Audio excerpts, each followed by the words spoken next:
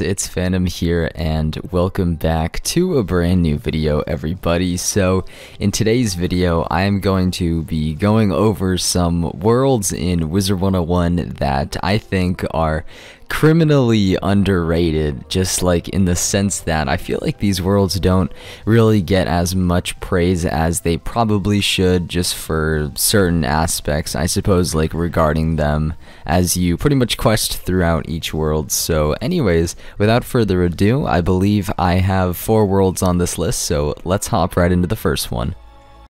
So the first world on this list that I think is extremely underappreciated, might actually shock some people, but it is going to be the world of Dragonspire. Now, I know a lot of people aren't really the biggest fan of this world, as I definitely agree with them in the fact that it's definitely not the best looking world, and it is definitely not the most fun world to quest in, as because of like the you know, some certain spells that some enemies cast, you know, when you're questing throughout the world. But really where I think this world, which factor specifically that I think is super duper underrated, is the storyline that it actually has. So if you guys don't know, recently in the life walkthrough I had quested through this world on my life wizard, soloed it, listened to all of the dialogue and everything, and just listening to the dialogue, I don't know if like this might be sort of due to like a nostalgia factor,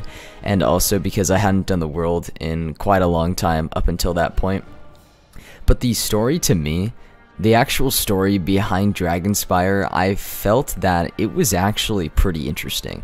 It was actually pretty interesting, and I'm kind of surprised not more people actually talk about it, just because of how interesting it is. You know, just going throughout the world on my life, you kind of learn that Dragonspire, of course, like before the Dragon Titan had attacked and everything, it was kind of a similar world to Wizard City, and it had its own parallels in that regard, until of course the Lords of Dragonspire summoned the Dragon Titan. And yeah, you know, everything was in shambles, but that's just a little bit of the backstory. The world also gives a perfect conclusion, at least in my opinion, to Malister's story, or I guess you could say the first iteration of Malister's story, because of course, you know, we know that he pops up many more times since we defeat him here.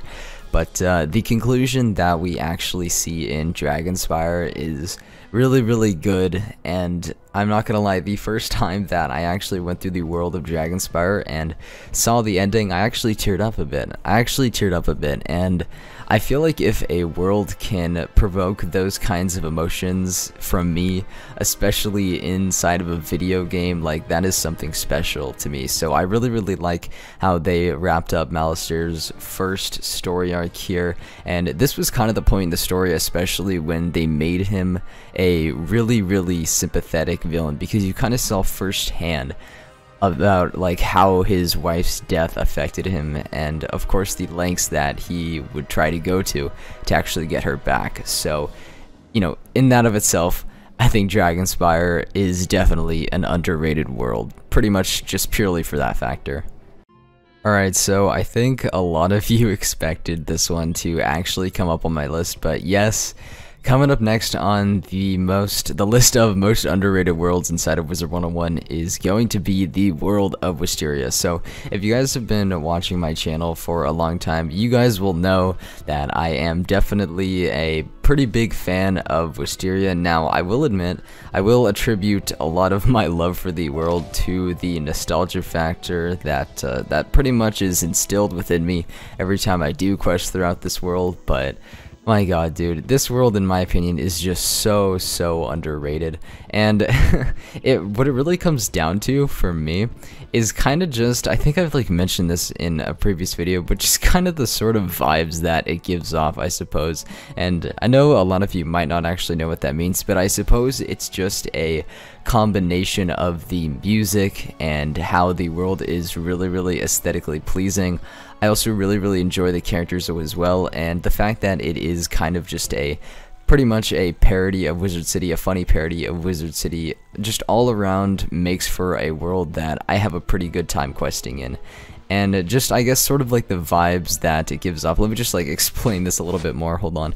Let's just go to an area where you know, this point is represented more specifically. But yeah, I believe it's in here. Hall of the Gorgon here, but Wisteria, I mean, I will admit that it doesn't really necessarily have the best story inside of Wizard101. Definitely not. I mean, it's definitely not the most fleshed out, definitely not the best plot line that they're working with here.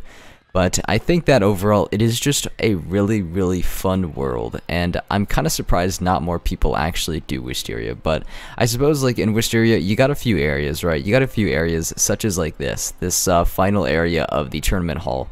And it just looks so amazing. It just looks so amazing, especially when you kind of take into consideration how long ago this world actually came out. It's pretty impressive to me, and I suppose just like little unique places like this inside of the world, just, I guess they just really do it for me. I don't really know. I definitely would attribute this. I would attribute a lot of this decision to put it on the list to nostalgia, but yeah, for me, Wisteria is definitely an underrated world just because of how much fun I have when I actually just unlock it on one of my wizards and start questing through it. I think that not putting the world of Chrysalis on this list would just be criminal in of itself. But yeah, anyways guys, coming up next we do have the world of Chrysalis here. Now, you know, if you're surprised that this is on the list, honestly, you shouldn't be. You shouldn't be, because if you've been watching me for quite a long time, then you will know that there are certain aspects of Chrysalis that I really do appreciate. And honestly, if I'm being frank with you, I really don't understand where all the Chrysalis hate comes from. Now, I understand that, what I do understand is that this world has like over 200 quests or something like that. Actually, I'm not sure if it's exactly around that number, but it's probably pretty close. Anyways, it has a lot of quests, and it is by far the longest world inside of this game.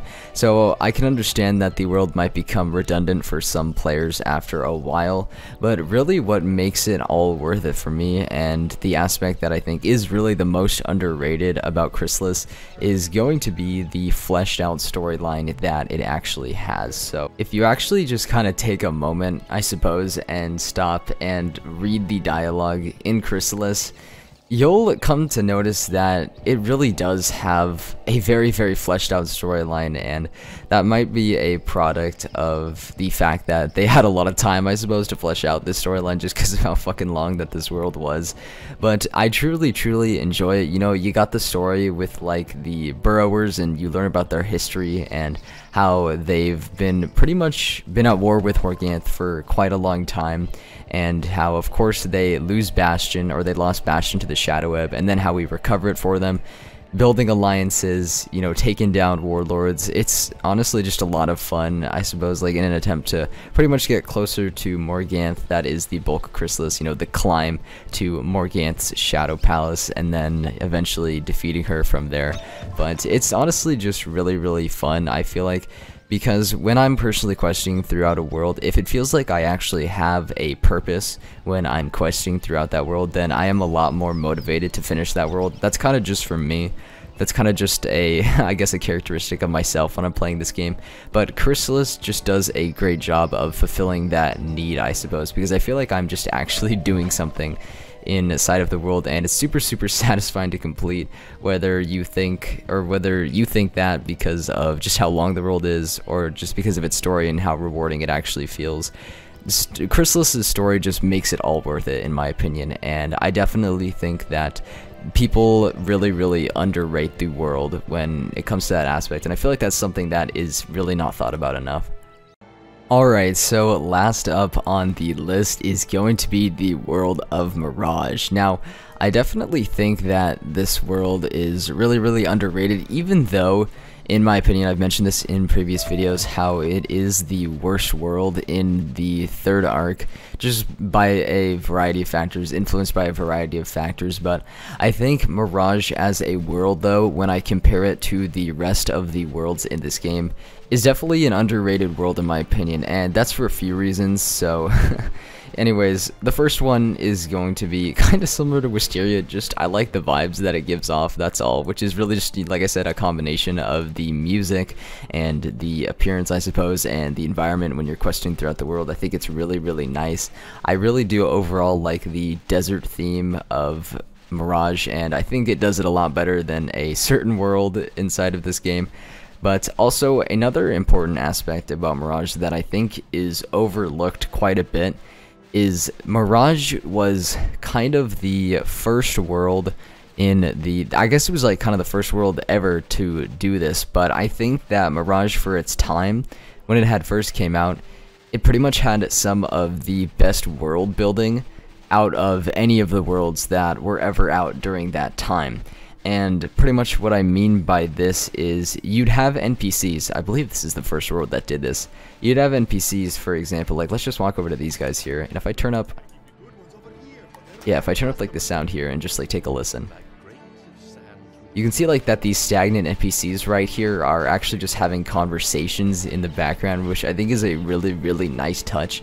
And even though it is so simple, it really feels like you're questing through a real world and that you're in like a real settlement society, I suppose, and that's world building, you know, that's world building to me. And like I said, it is really, really simple. But I suppose that the effect that it had, especially on me, and kind of just, I guess that contributes to the vibes as well. I don't know why I keep talking about vibes in this video, but seriously though, Mirage has some of the best world building inside of this game, and I really don't think that that factor gets recognized enough. And I actually had a decent amount of fun while questing throughout Mirage, and I think it was definitely due to multiple things, you know, including the world building, music, characters. Once again, that's another thing. Characters, actually. Characters is another thing inside of Mirage that I really, really loved as well. You know, the character of Istar, the character of Ozzy, all very, very great characters inside of Mirage that whenever their dialogue popped up, I had made sure to read it. So Mirage overall, with all of those factors combined, I think is definitely a very, very underrated world that I enjoy actually quite a bit when I'm looking back on it. So anyways though, that is going to be it for this video, everyone. I really hope you guys did enjoy. If you did, you could always leave a like or subscribe to the channel if you're looking forward to more content in the future. So anyways, that's going to be all from me though, everyone. I'll see you all in the next video or stream, whatever that may be. So take care and peace out, guys.